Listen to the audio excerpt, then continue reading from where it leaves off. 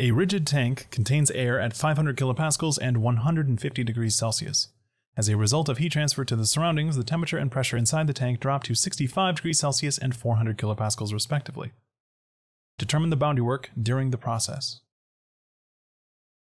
So, we have a rigid tank. And in terms of context clues, a rigid tank implies the volume is constant. And remember that we are describing boundary work, and boundary work is the integral of pressure with respect to volume. If the volume is constant, then our volume differential is 0, and this entire term is 0.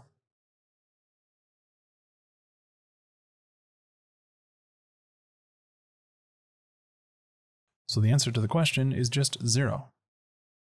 Now, I know what you're thinking. You're thinking, but John, why did we have an entire example problem dedicated to the fact that this is 0? Because if you were encountering this on, say, a stage of a bigger workout analysis, you aren't going to have this so clearly and neatly written out for you. It's not going to be called the boundary work of an isochoric process. You are going to be evaluating an energy balance on a situation where you have lots of terms appearing. And what you should start to get into the habit of recognizing is that rigid tank means no change in volume.